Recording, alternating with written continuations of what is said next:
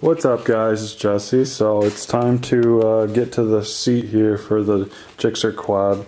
Putting on it. It's black, but I don't know if you can see it very well. It's kind of diamond.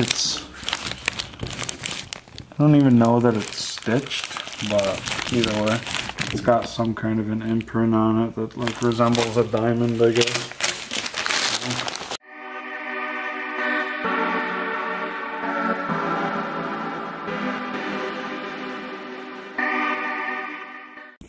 What is up guys, it is Jesse here at Fantasy Customs for Life, coming back at you again today for part 4 of the gsxr quad build. If you're not already familiar, go ahead and check out the previous videos.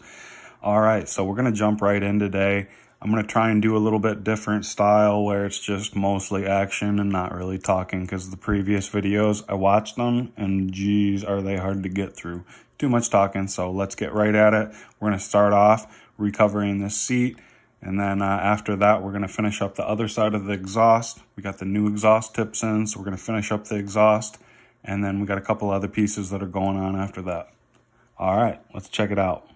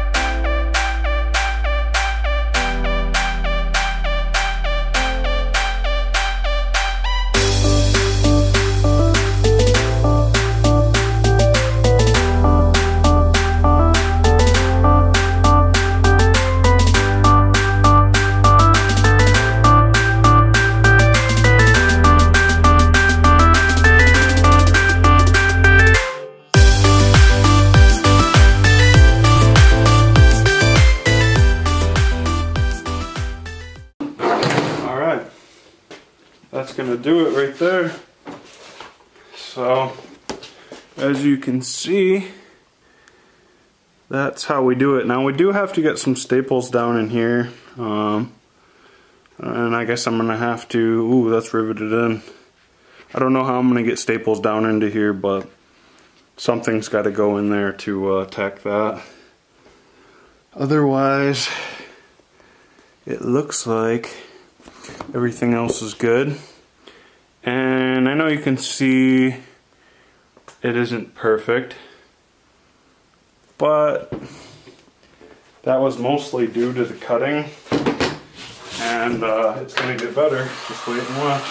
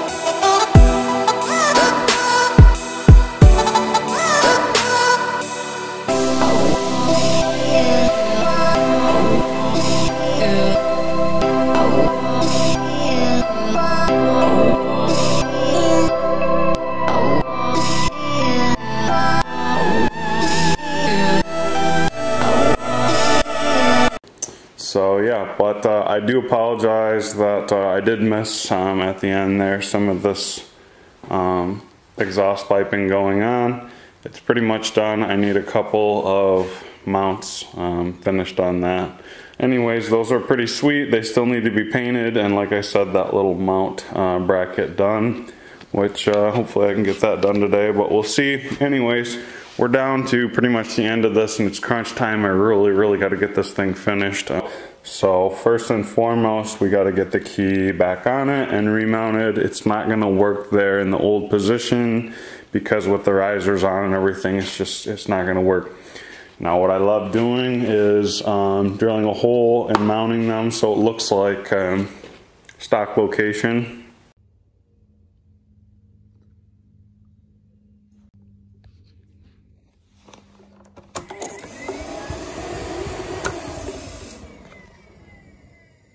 Next we got a smoked brake light / integrated turn signal.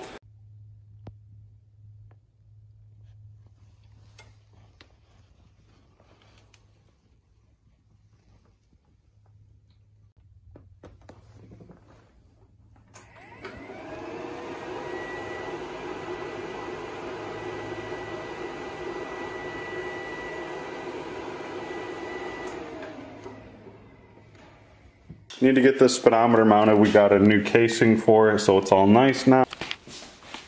Alright, so I've gotten a little bit further. This stuff looks a little bit crude. This is hidden pretty well by the speedometer, which I don't have out here at this second, but anyways, this clips in there. But yeah, so there are some things that, you know, got done, like the plastics got mounted. Luckily I didn't have to cut them. That was really awesome. Like I already showed you, the exhaust, I think you saw the rear shock reservoir getting remounted. Also on the other side you saw the battery probably getting remounted, so that's all done and cool. And the risers are on, so that eliminated the problems with steering, because as you can see, you do no longer hit. Also got the Nerf bars mounted up. That's all pretty decent. We still had the fuel pump to mount that they never did anything. They just zip tied it there, so that needs to be mounted. And then coming down to some of the last things is the ECU's laying here, and they've made a little thing for it to lay on, so that's great and all, but it's not covered. We may cover that up.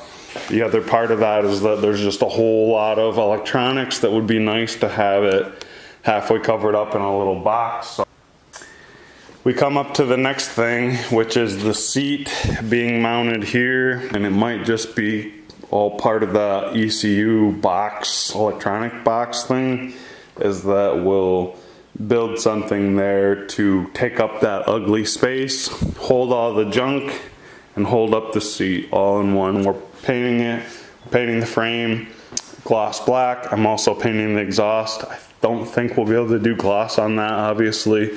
It'll have to be a flat black on the exhaust, but we need some exhaust done. And then the very last thing is putting the grips on, which is no big deal to put the grips on, but it comes down to the ends, and we actually had got some sport bike style bar ends for these. However, I didn't realize that even though these are 7/8 bars, they have this weird taper on the end and their own little bar end, which is a piece of plastic that, yeah, you can pop out, but that taper is just weird enough that then you can't stick the bar end in there.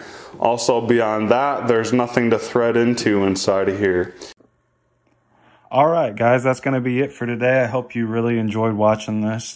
The next video, we're going to come back, finish up these last couple little things and get the paint job done, and then we will be ready for the final videos, which will be the test of the machine. I know this thing's going to rip. I'm super excited. If you are too, let me hear it, and we'll catch you next time. Later.